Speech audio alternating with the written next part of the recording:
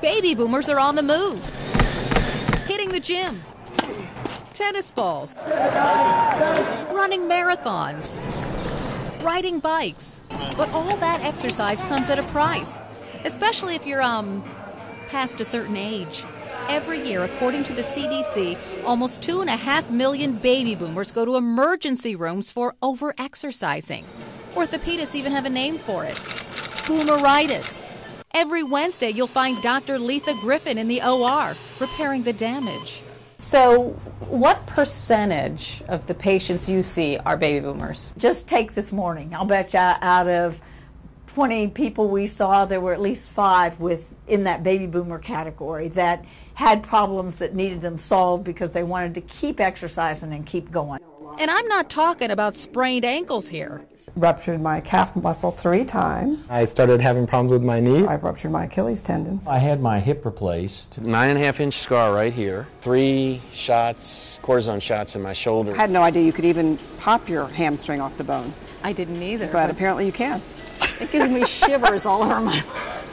Yet they keep on keeping on. But for goodness sakes, why? It's keeping my mind active. It's exercise, which makes me very happy, and the people around me very happy when I get exercise, because my endorphins are better. And, and it's social. Paul McKinley has played tennis for 45 years. You want to keep it up. Maybe you don't want to admit that you're getting to the point where you can't do it anymore. John Tackett runs marathons.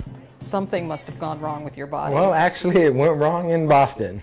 At about halfway through the marathon, I started having problems with my knees. I looked down, and my knee had swollen up to basically the size of a grapefruit. So on what mile did you notice your knee was the size of a grapefruit? About mile 12. It took me almost 5.5 hours to complete Boston, but I completed it. You're seeing a lot more people that want to stay active and fit.